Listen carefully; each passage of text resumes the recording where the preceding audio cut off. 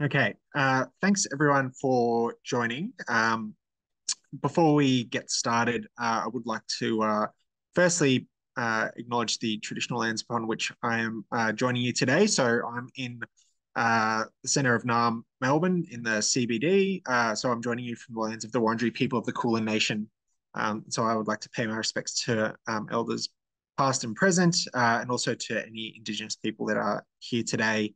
And I would also like to, in addition to that, just acknowledge the um, the context that we're in at the moment, and also acknowledge that in particular there is a large focus on the violence that women in particular are experiencing in society at the moment, and just acknowledge that is a situation that's happening and something that's really important to be aware of and conscious of. And I just would like to acknowledge that and not pretend that that's not happening at this moment too.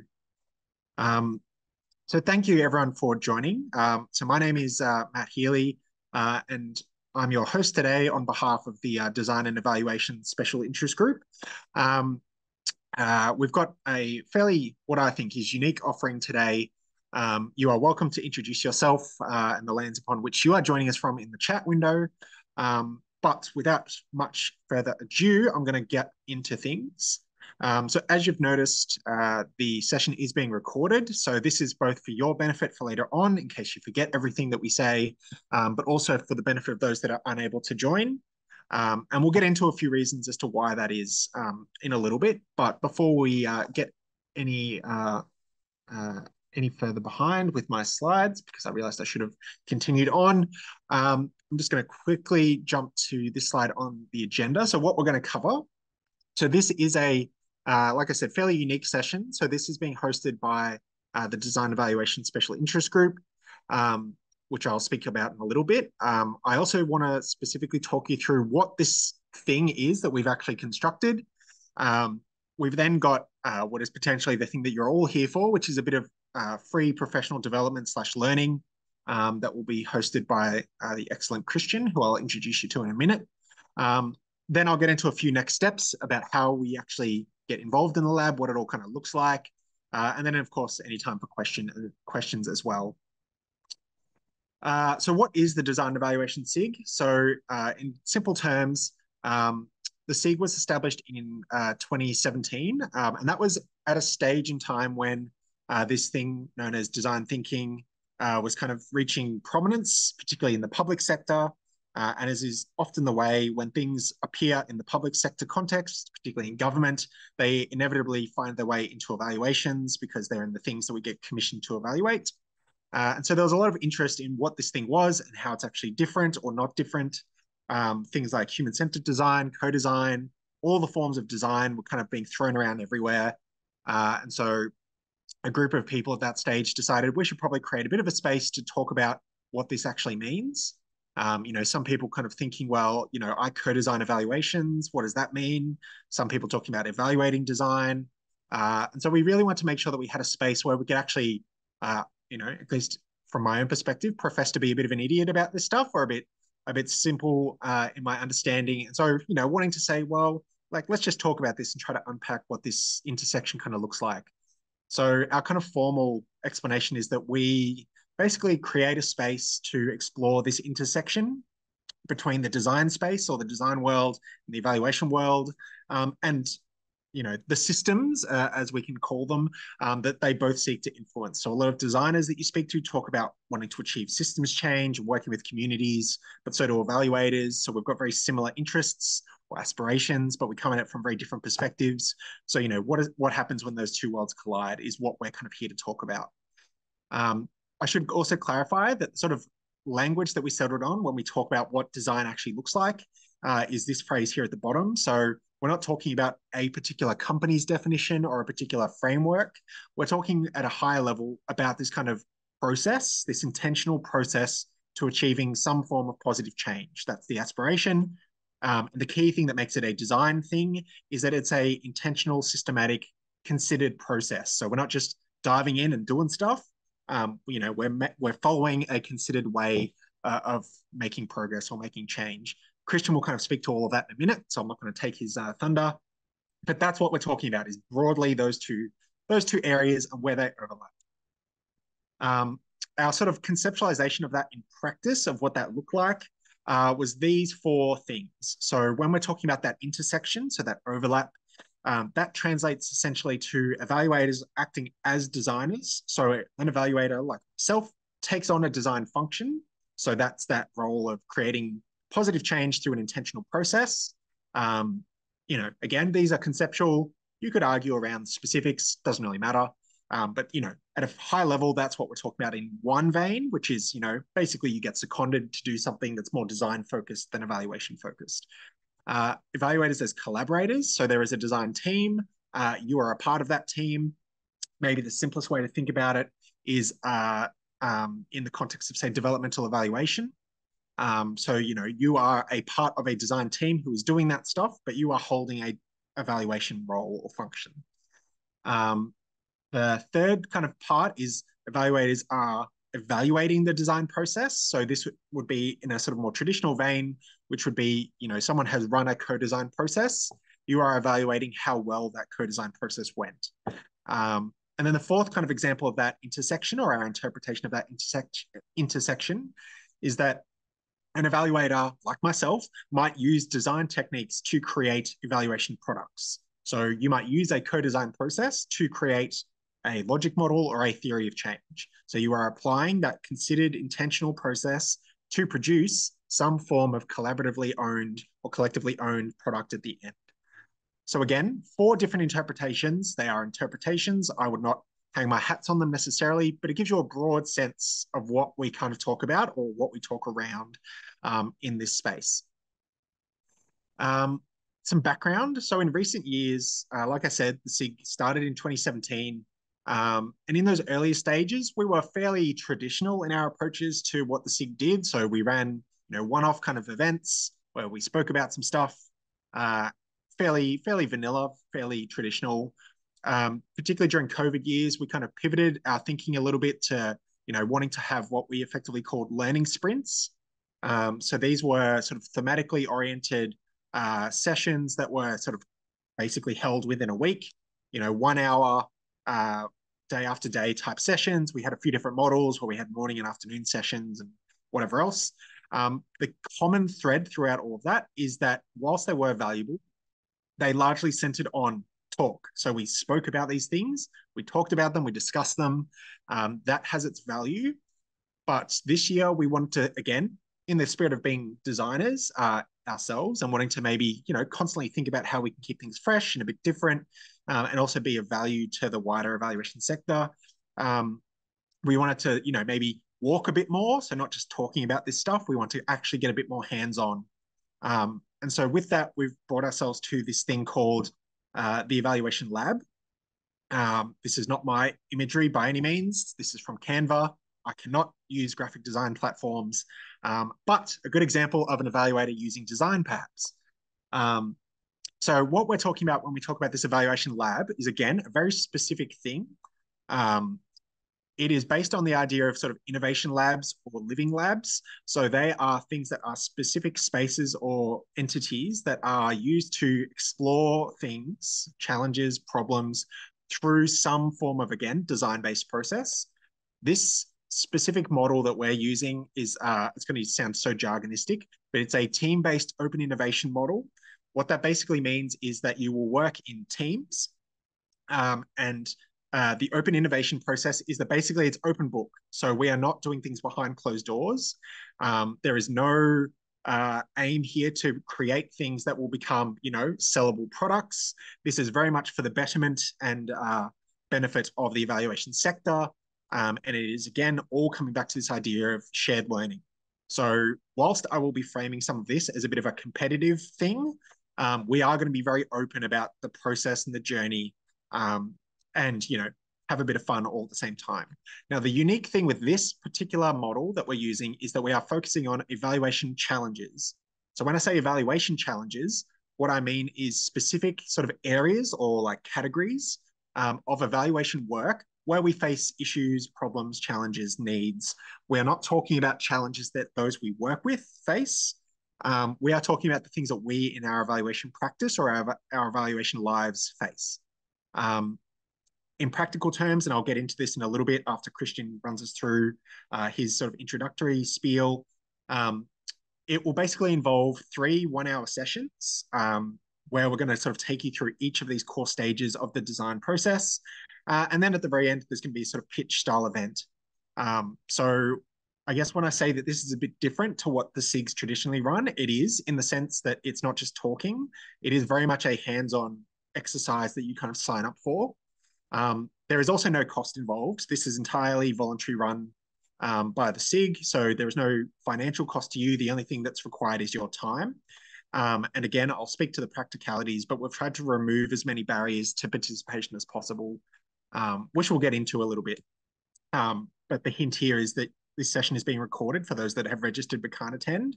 It's in that sort of vein. So the core thing really is that it's team-based. That's probably where the main bit of extra effort is going to be for yourselves.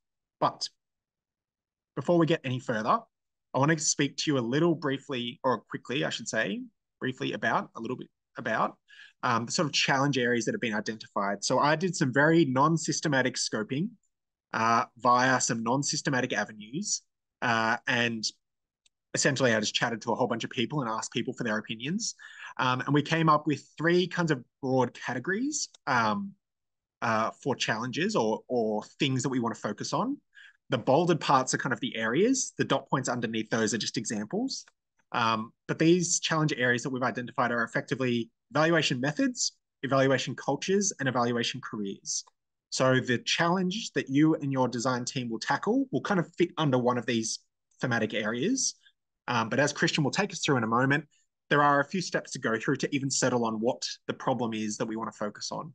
But to give you a broad brushstroke sense of what we might be thinking about, a common thing in my practice is that when we think about methods, surveys are a very common methodological process that we follow. And, a perennial challenge is low survey response rates. We throw incentives at them of various sorts. Maybe it helps, maybe it doesn't. But that is a challenge. There are probably other challenges that we might want to explore. And again, there are ways that we think about how to frame what these challenges are, which Christian will take us through. But that's just to give you a sense of the sort of thing that I'm talking about. So it's a thing that I face in my practice, or my peers do in their practice, or that we face in evaluation. Evaluation culture, as an example. So, one element might be, how do those that don't have access to evaluators or resourcing think about or approach evaluation? So small not-for-profits that have, pretty much all volunteers or very limited resourcing, they might think we can't do evaluation because we don't have the resourcing in-house to, make that someone's substantive role, or to hire a consultant. What could be thought about in that vein as a solution? Similarly, you might think about, say, attitudes to evaluation. So organizations that just don't really have a culture of evaluation. You might think of the political elements of evaluation. So how does evaluation get talked about or used in political arenas? Lots of things you could think about there. And the last one, which is probably one of my favorite areas to think about in terms of sort of needs for this sort of work, is in the context of evaluation careers. And the one that I've kind of called out specifically, which is again one that I'm very passionate about, is effectively the idea of sort of confidence for emerging evaluators, or imposter syndrome, in that sort of vein. So people that are working in evaluation but maybe early in their career, how do they grapple with this idea that they're not an expert in this thing that, often people treat you like you need to be an expert in evaluation to be considered an evaluator. How do you deal with that tension?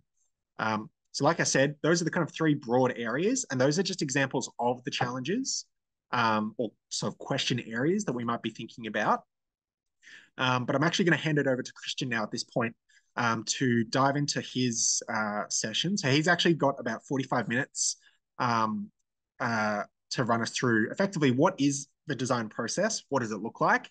This is to give you a bit of a sense of what you're going to run through should you choose to sign up for the evaluation lab. So Christian, I'll hand it over to you. Okay, great. Thank you, Matt. And I guess it's good afternoon for most people, depending on where you are. I don't know all of your time zones. And probably just to clarify before I get into my presentation, this is this is going to be a high level overview of the process. You don't have to be married to any particular decisions you make today as we run through these activities. So the challenge areas that Matt's introduced is the place we're going to start, but that doesn't mean if you do go on it to join the lab that you have to stick to that as well. So just enjoy the process, get an experience of it, and then decide where you want to go from there. Just to introduce as well, I did this in the chat window, but I would like to begin by acknowledging the traditional owners of the land that I'm on. A beautiful part of Australia, the southern, what you know as the southern end of the Gold Coast, northern New South Wales. This is the land of the Yugambeh and Bundjalung language groups, 9 different language groups that have coexisted for tens of thousands of years with cultural differences and commonalities, but have maintained that identity through dialogue, through sharing of resources. I draw a lot of hope and strength from our traditional cultures in Australia and the oldest cultures in the world, that we can learn from these lessons in the way that we work together and live together in the future. So I pay my respect to elders past, present, and emerging, and acknowledge the sovereignty of Australia's First Nations people has never been ceded. I run a company called White Light Education. Matt and I crossed paths maybe around that 2015, 16, 17 point. I don't remember, Matt, where Matt did an introduction to co-design with me. And as he sort of explained the context to why evaluation and design are crossing over, he had a need to equip himself with a bit more knowledge on design. At the same time, I've had a need to equip myself with more knowledge around evaluation, as our co-design work required greater accountability and transparency. So it's been a mutually beneficial professional friendship that we've grown over the last how many years, Matt? I don't know. So let's get down to business. The reason that we're here for this 45-minute session is to experience a taste of the basic principles, process, and tools of design thinking applied to these broad challenge areas. Maybe I'll just do a quick survey. If you could give me a show of hands, virtually or real, if you have come across the term design thinking before. Yes? Great. Give me a show of hands if you think you are very confident in your understanding of design thinking. No, not me. Not even me. Okay, great. One thing I do say, my company runs a combination of training and consulting. So I do a lot of teaching. I teach for RMIT online as well. And one of my favorite sayings as you're approaching a learning experience, as you probably all will have embodied this at some point, is that knowing is the enemy of learning. So if we're in a state that we know, we have a fixed mindset, we're not open. So no doubt some of this will sound familiar. And also, if you can keep an open mind, you will learn something in the process as well. So the process we're going to go through, it's a very quick, as I said, taste of the design thinking methodology that I teach and practice. I'll give a bit of framing around design thinking, how this fits into the greater context that we work in historically as well, and then explain this 3-phase process that I lead: inquire, ideate, and implement, and why it's a very useful design thinking methodology for anybody who's new to design or isn't trained as a designer, for example. One thing to really, disclaimer, let's say, you won't leave this session with a Bachelor of Design Thinking. You won't be an expert. You will have a taste of the process that I hope sparks an interest to continue. And also, the key thing here is grasping some of the key principles, because there's that saying that you can teach somebody to fish, but if you, or give somebody a fish, but if you can teach somebody to fish, then those principles will give you greater value. So pay attention to those principles as I'm sharing them as well. Okay, let me give you a brief history of design thinking. So Joe Suspenska, if you're watching or anybody knows Joe, has done this great summary of the origins and subsets of design, which is an imperfect history, but I really appreciate it as a visual, because I'm actually trained as an architect. I practiced as an architect to 2010. And you'll see the kind of industrial design movement, product design, some of the key figures, but Scandinavian cooperative design way back here as well started to practice the principles of design that I value, which is participatory design, the democratizing of design, where we take design out of the world of the capital D designers and put it in the hands of end users and stakeholders as well. So this is kind of where I joined the design trajectory in 2010. I took a sabbatical from my, what would you say, boring corporate job. And I found myself in Madrid in Spain doing a residency at Media Lab Prado, using design thinking to solve a social problem for a local community group. And that was a huge aha moment for me, because I saw that the creative tools that I'd learned as an architect could be translated out of that capital A architecture world into the hands of end users to have a more positive social impact. So just to grasp, in its most simple form, what Matt was talking about earlier about being strategic, and we say, design is a deliberate method for creative problem solving. So in a lot of the work that I've seen, people talk about a design process, but there isn't a deliberate and I guess structured process that can be measured and evaluated. And this is what design thinking can bring to your work. So moving from that traditional understanding of design as a noun, the physical objects and products, to design as a verb, a process, a methodology. And that's really where I've taken my work in the last, I feel old now, 14 years as a design doer. And again, a really simple definition that one of the pioneers of design thinking, IDEO, have given is design thinking is the process of design applied to anything. This gives you a lot of scope in the work that you're doing. What I love about teaching design thinking is I teach it to school kids, use it in coaching, use it in my own holiday planning with my wife and kids. It's so broadly applicable. And also, I'll show you how we can use it to be deliberate in the projects that we're running. I assume many of you are looking at social impact as well. Now, to tell a little story about the methodology that we teach, inquire, ideate, and implement as a process. In 2012, I was leading a space called the Asia Pacific Design Library. That was an arm of the State Library of Queensland. We were given an opportunity to conduct research to analyze the various design methodologies that were present at the time, and develop a method that could be taught to non-designers, particularly school teachers, to enhance learning. And so we analyzed all of these different methods and found a common set of principles across each phase that we then packaged into these three phases: inquire, ideate, implement. As Einstein says, as simple as possible, but no simpler. So that was really our intention, that you don't need to be an expert. You don't need to be a trained designer. You can pick this up in 45 minutes and use it this afternoon and tomorrow as well. So to give some definition to these phases, we're going to step through these very quickly. I'll give mostly explanation, but you will be completing some activities. And this is really to kind of spark your curiosity and interest in joining the lab, where we can go in more depth and more specifically to the problems you'd like to focus on. The first phase, inquire, is about defining a specific problem within a complex system or a challenge area in the way that Matt has described those. Then turning that problem into an optimistic opportunity. That becomes a design challenge that we use as our springboard for the ideate phase, which is the point where we generate ideas, creative ideas, as potential solutions to our design challenge.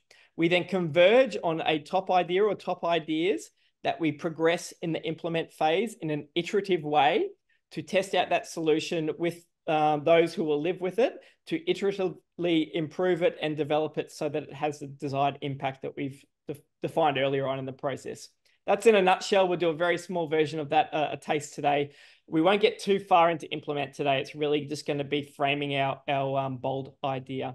But at least if you grasp these three phases and their importance, the different mindsets that we use in each phase, and the importance actually of structured reflection. So in design thinking, we talk about fast action and slow reflection. It's action-based research where testing assumptions through field testing and engaging with real people.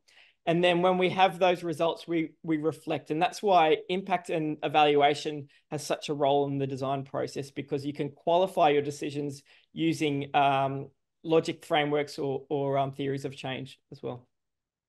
One of the key mindsets that you'll come across in the design thinking process is the one of divergent and convergent thinking. So during this process, you're being asked to open your mind to consider a wide range of possibilities and then narrow your thinking to converge on insights that you will action into the next phase. This is actually one of the more difficult things that people face in adopting this process, is dealing with the ambiguity of lots of information and then converging on an area to action with the fear of missing something or focusing on the wrong thing as well. So this is the muscle that you need to develop, and you develop it through practice. So it'll be a good start for anyone who's new to design today.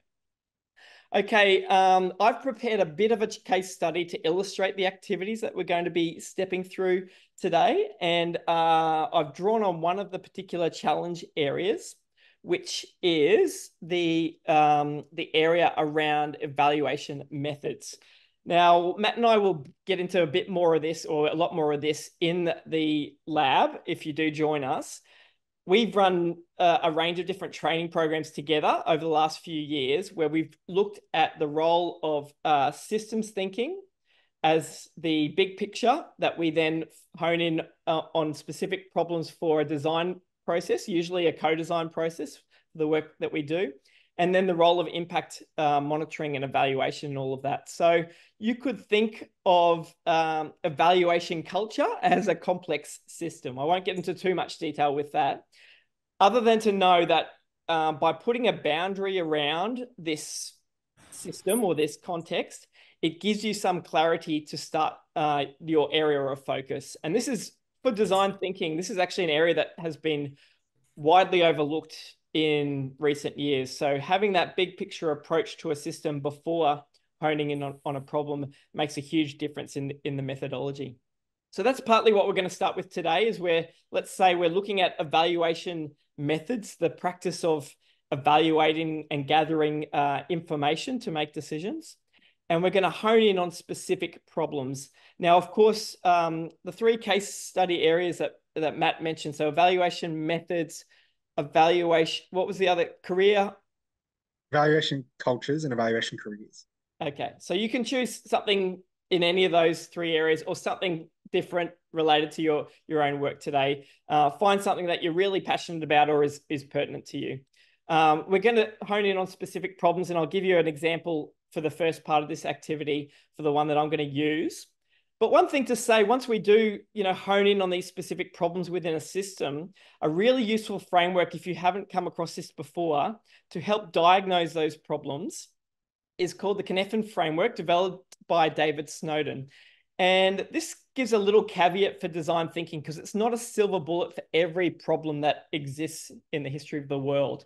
Design thinking is really useful for the complex and chaotic problems. In this framework, you can actually analyze problems and find that certain problems are simple. In other words, they have an obvious cause and effect and an immediate right or wrong answer. Some problems are complicated, which means they do have a real cause and effect that's not immediately obvious. There are examples of best practice where this problem has been solved, and it's usually in the domain of experts outside of your area of knowledge. So both simple and complicated problems are a good place to start, to make sure that the area that you're looking at hasn't been solved elsewhere by somebody else, and that you can solve it more quickly and efficiently without needing to go through a rigorous design process. So keep that in mind with your problems, because the complex realm is essentially where the variables are constantly changing. There's no right or wrong answer. And the chaotic problems are the types of problems where massive disruption to business as usual has happened. There is a need to maintain order, and then a parallel opportunity for innovation as well. So there's examples that we could go into that in the lab as well, but just a starting point to think about the kind of problem that you tackle with a design process. Okay. Of course, I'll keep an eye on the chat window as well. If you do have any questions, yes, thank you, Matt. Post them in here. Matt might get my attention if there's a few as well, and there's a good time to pause to address, but I will keep an eye on the chat window as well. So let's step into the first phase. This is called inquire. And this is, as I said, about defining problems and identifying opportunities. Talking about a mindset for this phase, I want you to imagine that you're putting on the hat of a paleontologist. So this is essentially, I'm going to use as a metaphor for getting to the core or getting to the bones of an issue or a problem, going beyond the surface, going on beyond surface assumptions to the deeper human need of a problem. That's really the sweet spot in the inquire phase, that we're qualifying biases, assumptions, hypotheses to get to the deeper human need of a problem. Okay. The first tool I will teach you as a starting point is called What's Not Working for Whom. This is a way to frame a specific problem with a focus on your target audience or end user. And we use language and design thinking as a convergence tool. It's very helpful. So you'll see how we frame some of these activities using language. We put constraints around the responses to those. It's very helpful to constrain our thinking so we stay targeted and focused. So I'm going to invite everybody just to draw on your own existing knowledge of the 3 challenge areas that Matt has shared in the chat window and earlier.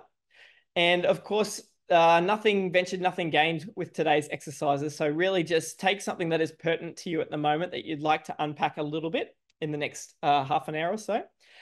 And we want you to use that question, what's not working for whom, to identify one wicked problem or complex problem that you would like to explore. I'm going to give you an example of how you can do this as well. And capture that problem, responding to that question in 25 words or less. So here's one I prepared earlier. In response to the low response to surveys, let's say our whom is community members. You can be even more specific with your target audience, your end users. And I've said community members find survey requests burdensome due to lack of relevance and personal time constraints, resulting in low response rates. You can have a negative impact if you like, or you can leave that out, but just targeting what you believe is not working for your community members. I've made a hypothesis here, a hunch, that there is a lack of relevance in our survey requests. It's not meeting the needs of our community members. Okay, so I'll give everyone just 3-ish minutes to reflect on that question. What's not working for whom? Post your problem statement in the chat window. We'll have a quick reflection. Perhaps I can give a little constructive feedback as well. And I'll leave that example up on the screen so that you can draw on that. And of course, any questions at this point, go ahead. Thing to say while you are developing your problem statement, this might not seem very academic to you, what we're doing right now. With any design process, we actually start with a hunch, a problem hunch. So that is your own lived experience of the problem area and a hypothesis for what's not working. And then we qualify that hunch through qualitative and quantitative research or ethnographic research, where we go out and do desktop analysis around existing statistics and data that's available. But we also use interviewing techniques, observation techniques to understand the lived experience from a qualitative perspective. So we're not doing that today. We're only doing the hunch. And even with the hunch, you'll be surprised the level of insight you can get as well. Okay, great. Let's have a look. Well done, Kate. NGOs are tasked with serving disadvantaged and vulnerable people, but have little funding to evaluate innovative approaches. That's great. So what's not working is a lack of funding to evaluate innovative approaches for whom your NGO clients, I'm guessing. Brilliant. Donna has said services collect lots of data, but don't have the expertise, resources, and strategic priorities to effectively analyze and make the best use of the data. Brilliant. So the whom are services. Obviously, you could be more specific on that. And the lack of expertise to analyze the data that they're gathering. Janet has said staff find evaluation cumbersome because they don't see value in doing it and have no time to do it. I like that. That's really matter of fact there, Janet. Fantastic. Carolyn said, clients are reluctant to engage in the research due to perceptions of surveillance by a government agency, resulting in a small bias sample. Oh, that's a good one.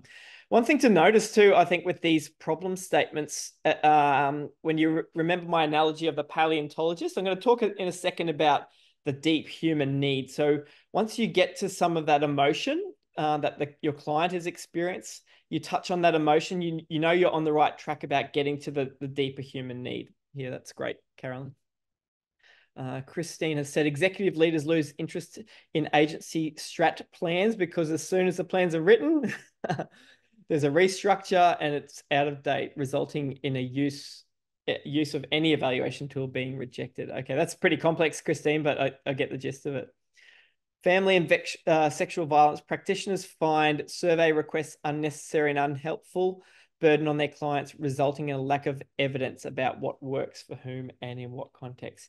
That's great, Molly. And my intuition says, why do they find that unnecessary and unhelpful? Which is going to be a great segue to the next thing I'm going to introduce, actually. So don't worry about answering that question. Okay, and Federico, I might just read a couple more. You can scan through these. These are great, actually. This in itself is a great snapshot for you, Matt, in terms of maybe refining the challenge areas or looking at co-creating the focus for the lab even more. So the outcomes we're measuring are not occurring in a vacuum, and contribution from other things cannot always be measured. This means that impact evaluation is not working for our client as we can't identify the specific program's contribution. Yes. So the outcomes and wider goals, I guess. Federico, very good. All right, well done, everybody. In the work that Matt and I have done together as well, I find that those from an evaluation background grasp these concepts really well. So it's obvious here that you all have a good sense of what we're talking about here. Great stuff. And Matt, any other standouts that I've missed that you'd like to just draw attention to? No, they're all really good, actually. Good. Yeah, good job. Yeah, simplicity and succinctness is the key here. And I'll explain that more as we go into the other activities because it keeps your brain and your mind focused on the main thing. The convergence aspect, you imagine, the divergent thinking you have done to get to this hunch right now is your own lived experience as a practitioner up until this point. So you've just gone through your own little convergence process to hone in on a specific problem. Now, one of the things, pardon me, that I was saying about getting to the deeper human need is that we can often, in a non-deliberate design process, let's say, or a non-deliberate process, I've seen this happen a lot in the different contexts that I've worked, where we overlook the problem space. We are very excited to get into solutions. We assume that we know what the problem is without qualifying our hunches. And we rush into creating exciting and shiny solutions that are great solutions for the wrong problem. So we talk about in this inquire phase, sitting in the problem for a period of time. That means immersing ourselves in some of the deficits and the negative parts of the lived experience so that we can deeply empathize and then have compassion for that lived experience to address those needs directly and the real human needs. And we all know Maslow's hierarchy of needs. At least what we're trying to understand here is that we're going beyond those surface needs of, feeling, I guess, reward or recognition, to really the need to belong, to feel a sense of accomplishment, to actually fulfill one's potential, right? That's where the kind of deeper level that we're trying to go to with this. And one of the techniques that we can use, it's not isolated to design thinking, but it's very helpful at this point in the inquire phase to interrogate our problem statement to get to a deeper level of human need, is a technique called the 5 whys. I'll pause that for a second. Who's come across 5 whys? Anyone heard of 5 whys? Yes. Anybody got a 4-year-old or had a 3-year-old last week, a 4-year-old now who asks five whys to every instruction you give? So I theoretically understood 5 whys, and now I have a real lived experience of 5 whys. If you have kids, you definitely know what that feels like, right? It's very, very useful because it's curiosity, right? So our children the great teachers of curiosity. They want to have a deep understanding of what's at play at the core of an issue. So I'll run this 5 whys technique as an example for you, just to understand this. You don't have to do this activity now, but just think in your mind, if you can, on your problem statement, how you could take that to a deeper level of human need. And the kind of one that just stood out from a broad glance at all of your ones in the chat window there was the fear of being your data being used incorrectly from a surveillance perspective if you do contribute to a survey. So that fear, is a powerful human need or a powerful driver. Okay, so starting with my problem statement, community members find survey requests burdensome due to a lack of relevance and personal time constraints, resulting in low survey responses. So why do they view these requests as irrelevant? Maybe because they perceive them as not addressing their specific needs. Why do they perceive them not addressing their specific needs? Because the questions are often generic, unrelated to their role, industry, challenges, priorities. Why do the questions appear generic? Because they're designed without a deep understanding of the diverse and nuanced needs of community members. Why are they designed without that deep understanding? Because there's insufficient engagement. Why? We don't know. With the target audience during the survey design process. Why? Because survey designers may not have access to or prioritize direct interaction with community members. Lots of assumptions here. That doesn't matter. That's really, as I said, this is framing a hunch from a deeper level and going out through that action research to qualify that hunch or hypothesis. So from this, I've got a little sense that maybe the deeper human need is for meaningful engagement and understanding between us as survey designers and community members that resonate with their diverse and nuanced needs. Great. I'll just check the chat window. Great, Katerina. Okay, so with that in mind, we're honing in on the deep human need. We started with the deficit space. What's not working for whom? The pain point or the deeper human need. It's a problem. It's a negative. This is really helpful for framing the current state of what's not working currently and historically to this point.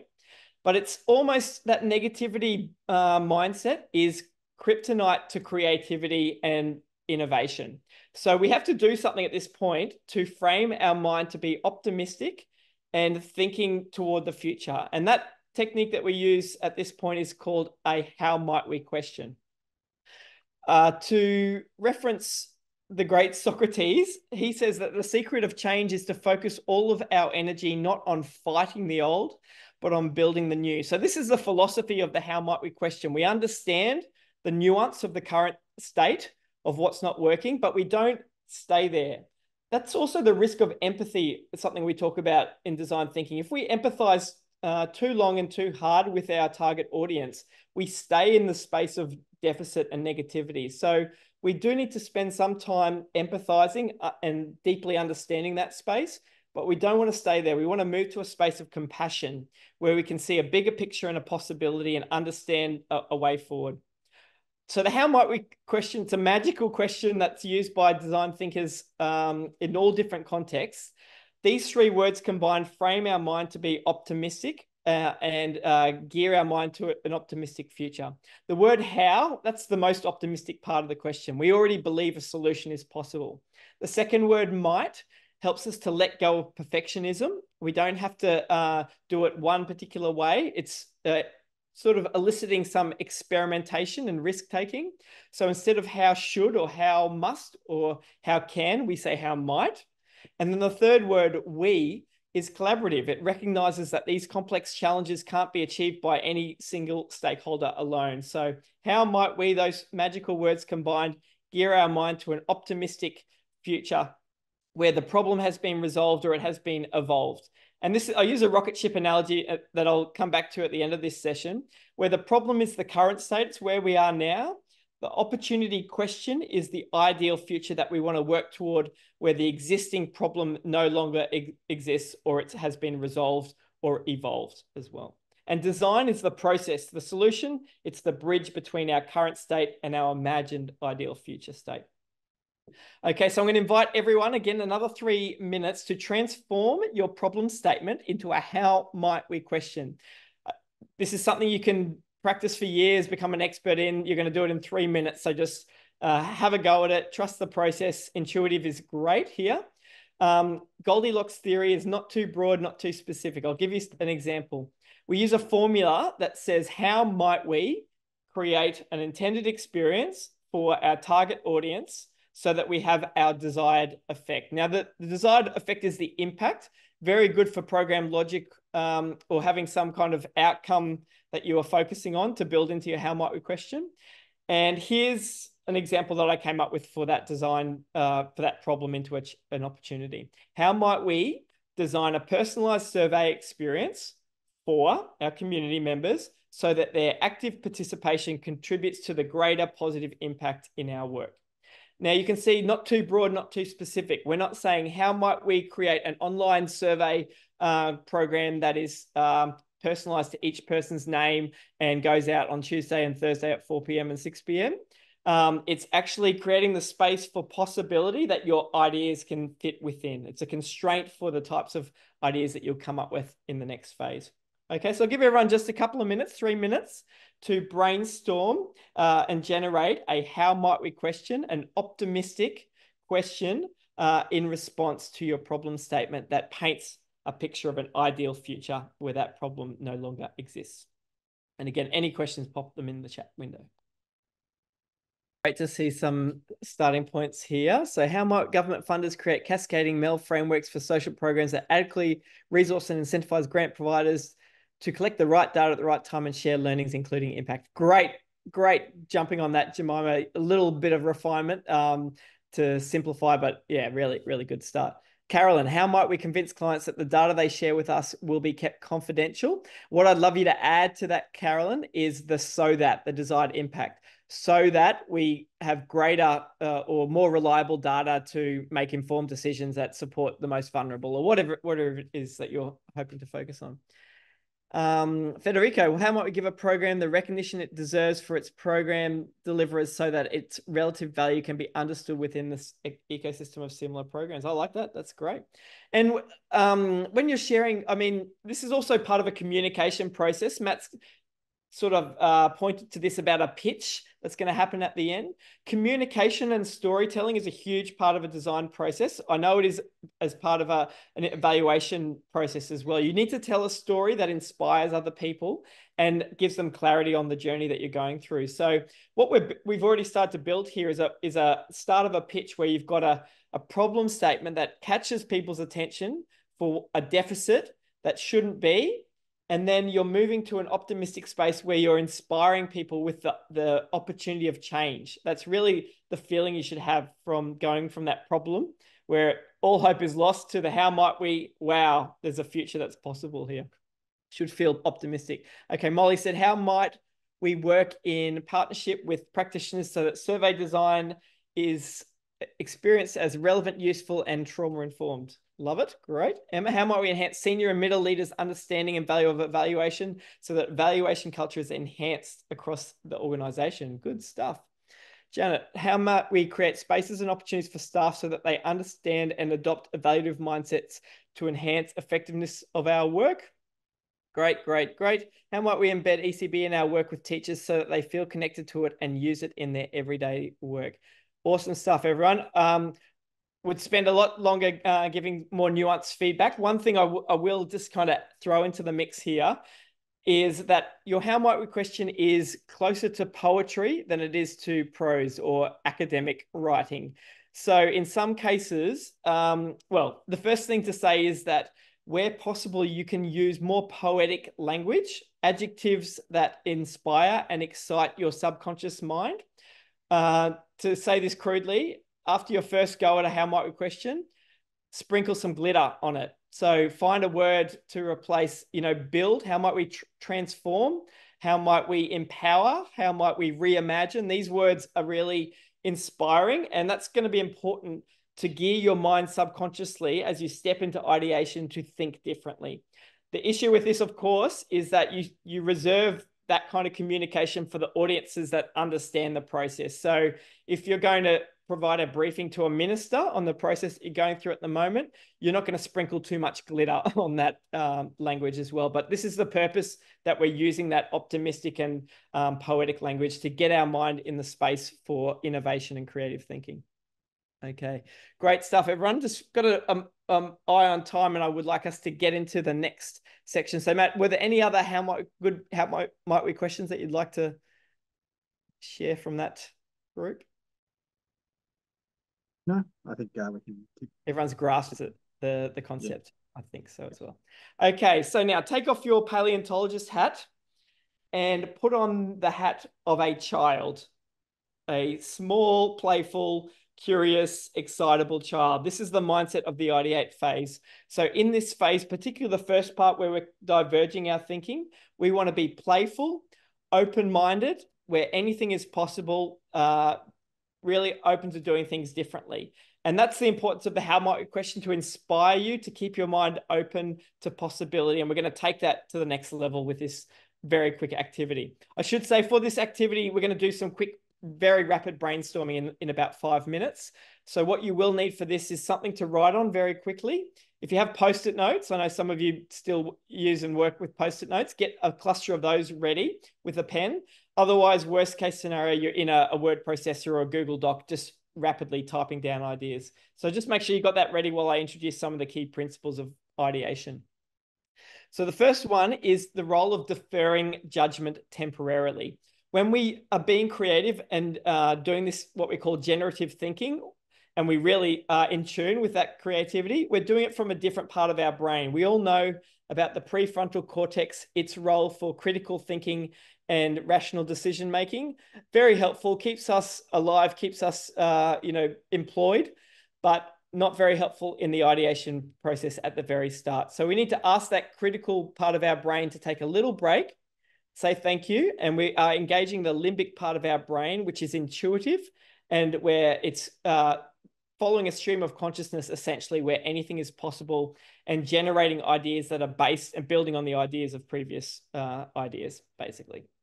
Okay, the second principle that goes along with that generative thinking is that quantity leads to quality. That's the belief that we adopt for this process, that through a wide range of ideas as possibilities, we will find high quality ideas, and not being concerned on the quality of the ideas while we're generating them, just generating them for creativity's sake.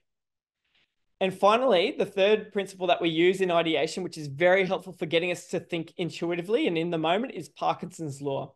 Essentially, I'm going to give you a very short amount of time to generate a lot of ideas. And that's based on the knowledge that work expands and contracts to meet the time available. You will have experienced this phenomena if you've done any study or university accomplishment where you've submitted an assignment, a project, a report at 4:59 on a Friday afternoon when it's due at 5 o'clock. For some reason, our subconscious mind is very good at organizing and producing results within the time available. So we hack our brain a little bit with that mindset, knowing that we can deliver a lot of ideas in a short amount of time if we are in the moment and using some healthy adrenaline. Okay, so with that in mind, just give me a virtual or real thumbs up if you are ready to brainstorm ideas. Nothing to lose. So just a reminder, you're brainstorming ideas as solutions to your how might we question. How might we? And your answer to the how is an idea. Okay. So I call this the idea challenge. It's a great one for getting people to think differently. You can do this in shorter or longer time frames, but I'm going to give you 2 minutes for both parts, the two parts of this activity. So the first part of this activity, 2 minutes to brainstorm 20 bad ideas. These are the kinds of ideas that would get you thrown in jail. So really let your mind go wild. Capture these ideas as a stream of consciousness on a Post-it note or anything that you have available. I'm going to set the timer for 2 minutes. Go hard, go fast. Anything that comes to mind, write it down, and then we'll reflect later. Your time starts now. 30 seconds. So time for another 5 bad ideas. Take them further. In generative thinking, it's about building on the idea that you've previously come up with. So what would be worse than the idea you just wrote down? What would be wilder, more disastrous? And you don't necessarily have to share any of these too. So don't filter yourself. You can bring your judgment, critical thinking in at the end. Just a little cross to the dark side.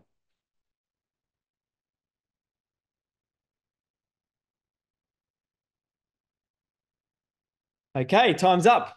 Well done, everybody. If you do have the desire to let some of the darkness out into the light, feel free to share one of your bad ideas in the chat window. I do ask you, please do be respectful. So I don't want anybody sharing anything that would be hurtful or offensive to anyone, any particular group. But mostly we want to see the ideas that will give us a little like sinking feeling. Okay, this is great. Our organization stops doing all work except for evaluation. Give pay rises for every logic model completed.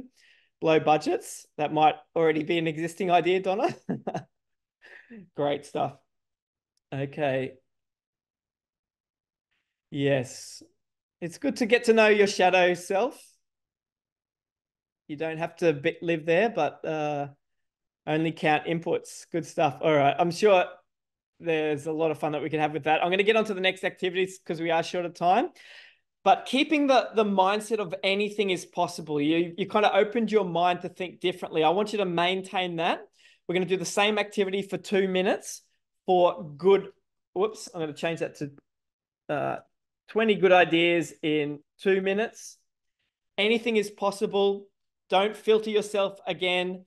20 good ideas in 2 minutes, and your time starts now. And time is up. So similarly, if you'd like to share one of your good ideas in the chat window, go ahead and do that.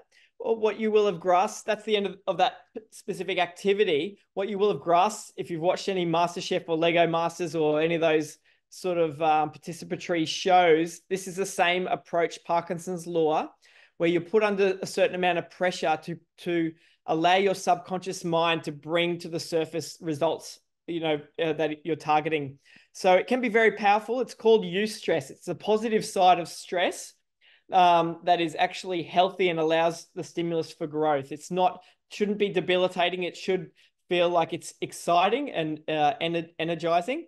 And that kind of can draw out possibilities and ways of thinking that you haven't heard of or come across before. Great stuff. So one of the things, just to reflect on that process, it's very interesting when I've run this hundreds of times, maybe thousands of times with all different cohorts. And in different environments, some people find it easy to come up with bad ideas and some people find it easy to come up with good ideas.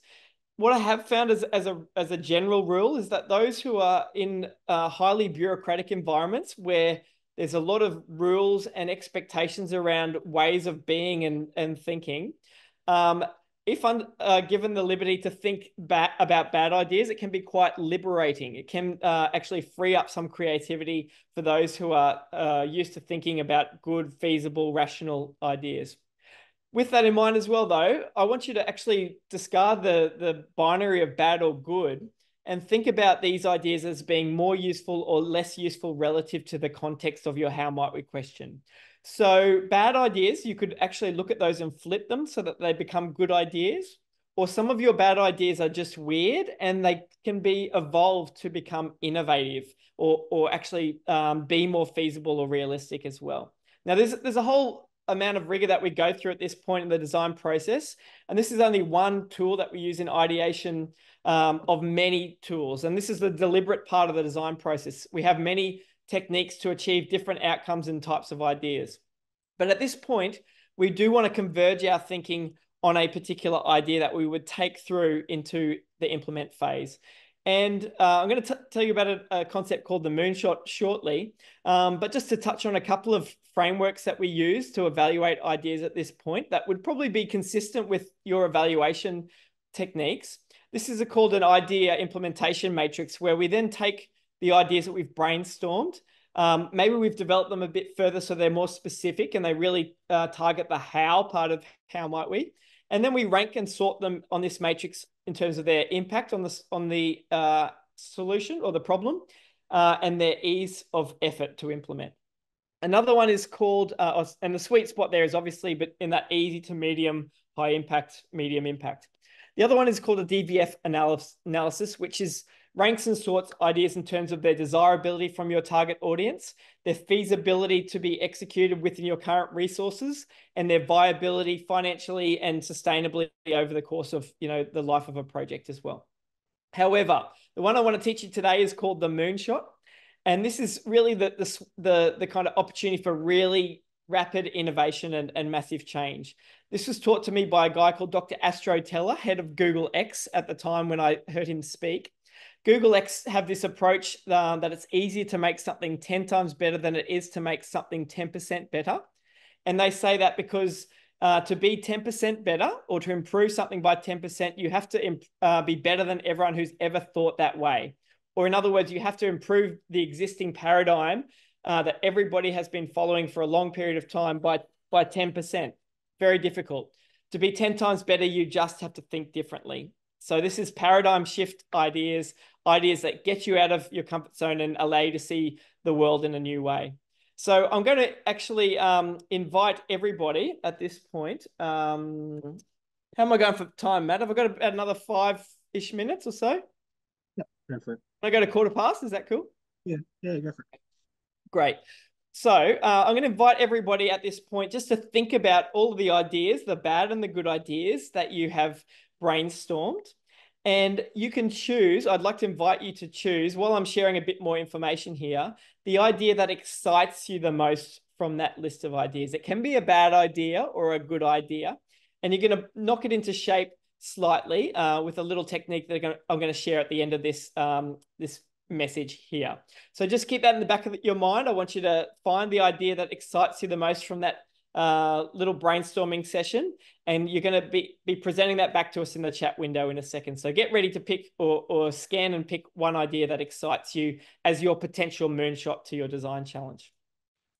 All right, so that's a very short version of the ideate phase. At this point, you're almost like taking off the ideate hat or keeping that on and putting your inquire hat on as well, and having those two hats operating at the same time. Because at this point, we have a hunch for an idea that has potential to have a positive impact on our design challenge. We have to go through a creative and a rational process to test, evaluate, iterate, and progress that idea so that it is meeting the needs of our target audience. Here's just that rocket ship analogy again. Iteration is based on user testing. So that is actually testing out our idea early on to avoid a catastrophic risk and failure later down the track. So when we don't test out our ideas, and that's done through prototyping, which I'll share in a second, we make assumptions about how our end users will receive those solutions. And often they miss the mark dramatically. And there can be a huge waste of time, money, and resources that could have been prevented. The paradox here is that we need to have a healthy culture that embraces low-level risk and failure, that provides for that risk and failure to take place in a safe way that isn't catastrophic, so that we do prevent that catastrophic failure later down the track. So it's all about managing risk through micro corrections that happen through testing, micro tests that are evaluated in a short way that we'll share more about this in the lab to iteratively improve our solution as we get closer to that ideal future of our how might we question. The first way we test those ideas out is through prototyping. This is a way to test out the idea in objective reality with our end user and use their insights to inform the development of the solution. This is essentially getting an idea out of our head using symbols to create an experience that simulates the solution for our end user so that they can imagine themselves walking through it.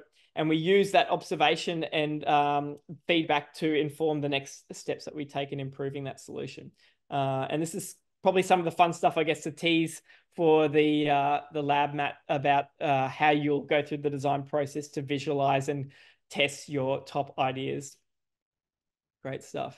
Okay, so I'm going to invite everybody to capture, now choosing your top idea, we want you to capture that idea as an analogy. This is a great way at this point at the end of ideate to frame your idea in a way that others will understand. So this technique is very helpful. We call it idea as an analogy to frame an idea in a specific way that other people can grasp. So you think about my design challenge about improving the survey experience for community members. so that it's nuanced, it's personalized. I've come up with an idea of Siri for surveys. It's like a personalized concierge for surveys where you receive tailored invitations and questionnaires that feel like curated recommendations, like a trusted personal shopper in a bustling marketplace. There's a sort of reward and value exchange as well. Okay, so I'll give you just a couple, I'll give you 3 minutes, folks, to select your favorite moonshot idea, give it a bold title, and describe how it would work using an analogy. Pop it in the chat window and let's see what kind of innovation has just come out of this 45-minute rapid design thinking taster. I'll allow everyone to keep sharing. Don't be shy. This is obviously a new, I guess, approach from many of us. And we've done this in a very short amount of time as well. So Matt, you can guide us to how much time we have for reflection and Q&A. I'll obviously stay till the end as well, and opportunity to kind of tease for the lab and how we can dive deeper into some of these principles as well. But thank you, everybody. I really appreciate your openness to trusting the process and trying on some of these new behaviors and activities. I'm really impressed by the little bits of progress that we did in a short amount of time, and hopefully you can see as well the potential for this stuff to happen, with more impact, with more time and availability in the lab as well. Awesome. Thanks, Christian. So I'll just get through the rest of these slides. There's only a few left, and then we'll have some time at the end if people have any questions or reflections for you. So that was very much a kind of teaser as to what you'll experience going through the lab. So just to give you a bit of detail on what the structure of it is going to look like. So as I've alluded to, we've kind of got 3 broad challenge areas that are going to kind of help provide that boundary to that kind of area of inquiry that we want to explore. And I guess probably the key thing to keep in mind is that what we're basically talking about here is kind of practicing the first and fourth sort of interpretations of the interface of design and evaluation. So you will be stepping into a design role. And I noticed in a few people's questions and prompts, there was an interesting kind of shift where people kind of sort of said, how might others do things differently? And I think a key thing here that we're talking about is we're not shifting responsibility onto others to do things. What we're trying to do is actually say, well, how would we collectively think about this differently? So it's not about saying others need to do better. It's about saying, well, what can we do to address this particular thing? What's that idea? And almost taking responsibility and ownership for that. Obviously, with a bit of fun and a bit of a sort of give it a go attitude to it as well. And obviously, that very last point, we are applying design tools and design techniques to kind of an evaluation context as well. So just a bit of upfrontness with this. So as I've said, this is a bit of a different structure to what we typically do in our work. So this is an introduction to the evaluation lab. This is basically the sort of open call for, or open discussion, or open description, I should say, of what the lab will look like. So what this will translate to is effectively Christian and myself will be hosting these 1-hour sessions. You can see the dates there, and we'll basically do a deep dive in a little bit more detail into those 3 stages that we just went through. The idea here is that essentially you'll be able to form design teams, I'll call them. So, yourself and at least one other person, but no more than sort of 4 other people. And basically you will tackle a question, a problem, going through this process. And the idea is that at the end of this, there will be some sort of pitch style event. Now, the reason I've said TBC is because I've actually submitted this as a session for the AES conference, which is in September. And so the idea is that if you are going to the conference, and we'll find out what happens with the session, but if it gets in and you're going to the conference, the idea is that we'll be able to have some of these pitches be live. If you're unable to make the conference, we'll also do like a virtual event, and we'll kind of record them as well, so that there's no kind of barriers to participation. The other thing is that, like this session, we'll record each of these 1-hour offerings, so that if you want to participate, but you can't on these dates and at these times, you'll still get the benefit of seeing the content explained in deeper detail. So again, no barriers to access. But the main thing that we're doing here, and the main ask of you, is that if you want to attend these sessions, that you basically give it a go. So we're not asking you to sort of attend and sit in the background. It is very much about getting hands-on with this stuff so that you can learn how to do it and understand what the practice actually looks like. My back of the envelope estimate from end to end with this whole thing is that it's probably in the range of like handfuls of hours. So this can be as big or as small as you want it to be. This is the benefit of doing it in teams because you can kind of have a bit of a, you can all go off and investigate the problem from different perspectives or divide things up. But there is benefit in doing it together because you can discuss your ideas, you can brainstorm together. I guess my kind of thinking of this is that if you had one other person from within your office or within your organization, they don't have to be an evaluator, they can be anyone. Um, Really, what we're trying to do is to say, like, you could sit down, a couple of hours over the next few months, sorry, a couple of hours per round over the next few months, maybe 10 hours, 12 hours total. You will get a good taste of what this experience looks like. Um, you will also have a chance throughout to engage with what we've called critical friends, which are some of my colleagues who are helping with the SIG as well, who can basically be these sorts of like external voices that provide feedback or their own perspective. But you can also seek that from others as well. So again, we're not kind of limiting you as to what this looks like. Probably the key touch points are these 3 dates and times. And we've got a supplementary kind of workbook with basically some, templates, quite simple templates to help keep this quite targeted and focused. But like I said, this is meant to be a bit of an experiment for us as well. Often the AES hosts things that are let's meet for an hour, chat about stuff, and then you kind of go back. This is meant to be a bit of a trial at doing something a little bit differently. That is also free. Like there is no cost access, cost barriers. We'll record everything if you choose to sign up. Um, so really the next steps here, if you are interested, is assemble a team, Avengers style. So, yourself and at least one other person, I wouldn't suggest any more than 5 of you total because then it gets a bit messy. Um, Start to think about those kinds of boundaries that we've talked about. So methods, careers, cultures, um, sign up. So I'll show you that in a second. And then in that first session, we're going to do a deeper dive and recap some of this stuff again. And you'll basically be able to sort of go forth from there, select your how might we questions, and start to sort of unpack this in a bit more of a supported fashion and a bit less rushed or a bit less pressed for time. Um, so basically, what we'll be doing from here is you'll be sent this recording again, so you can kind of re-watch it if you so desire. I've also put up a QR code. There'll also be the link there at the bottom. This is basically to like register your team in inverted commas. If you don't know who else is going to be on your team at this stage, it doesn't matter. To be honest, this is largely just about like providing your email so that when the design SIG emails you with like the invites for the follow-on sessions and things like that, it's got somewhere to go because the AES has your emails, not the SIG. So this is just to like sort of register you for the process. If you're not sure, you don't have to decide right now. That you'll get the slides and stuff as well, so it'll all be provided. But like I said, it's fairly light touch, but a little bit more touch than what you've just experienced as well. Um, so we've got sort of 5 minutes left. So if you've got questions that you want to put to Christian about anything that you just went through, if you've got any questions about the lab itself, by all means, speak up. But like I said, the big thing with this, the big principle is that it's an open process. So all of the sessions are kind of open to all the teams. We're not sort of trying to hide off or carve out hidden proprietary experiences for people. Like this is meant to be a sort of open collaborative exercise. So the key thing here is that we're all kind of learning together and trying to figure out some of these challenges together as well. So by all means, you can just unmute yourself and ask your questions. That's probably the most efficient. Or otherwise put them in the chat if you don't have a microphone handy or anything like that as well.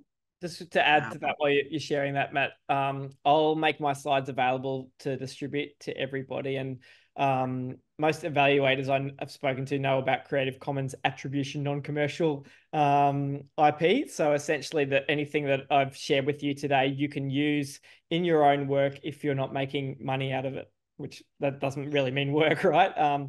But yes, I love seeing these resources shared and used for positive impact. That's what we're all here for. So you feel free to use these with your teams and make the most of what we've covered today.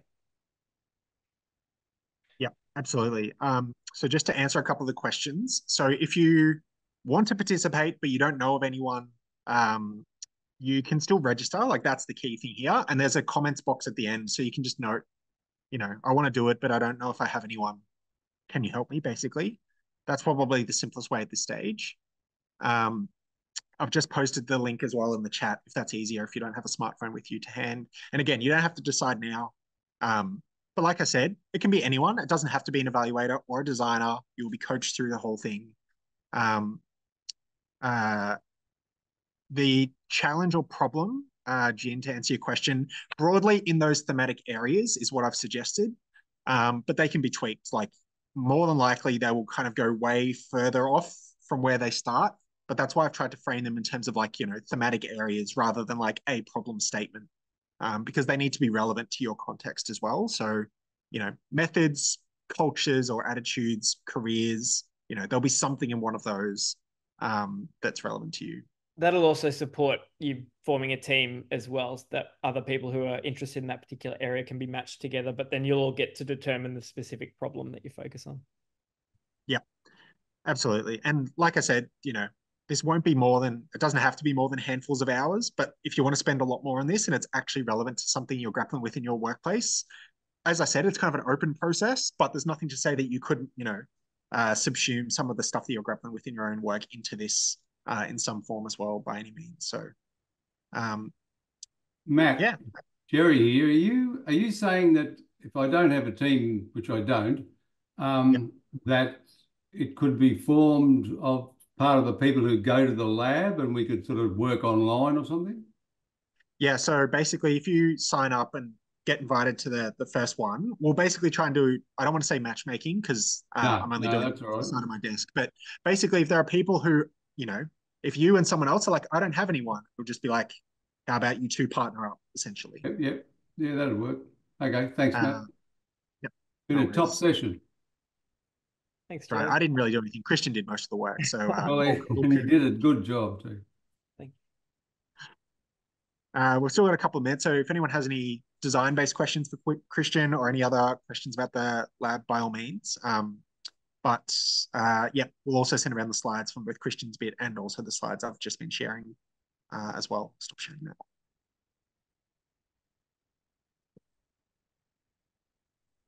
I have one. It's me again. Yeah. Christian, Yes. do you have to have is there any value in having someone else ask you the why questions? So when Oh, you're doing the absolutely. Yes. Yeah. yeah, And one of the things I've done over the years is a kind of corporate coaching called Design Council, yeah, for sort of mid-tier, executives, to kind of tease out those deeper needs. Five Whys is fantastic for that. I'll give you a 24 technique, Jerry, that you might be interested in. Is actually you can use generative AI to do this process for you. The results vary, but I find it a very helpful just generative tool to get me thinking yeah, differently. So I've yeah, set up some prompts. I'd be happy to share that in the lab, actually, just so you can see what results yeah. you get. The main thing is you're trying to disrupt your own biases and Thinking. assumptions, right? So Yeah. another person can do that. Change, as I said, shift your body, shift your mind. Going for a walk or going to the gym and forgetting about it and then remembering again is another way to kind of get out of that existing paradigm. Thanks.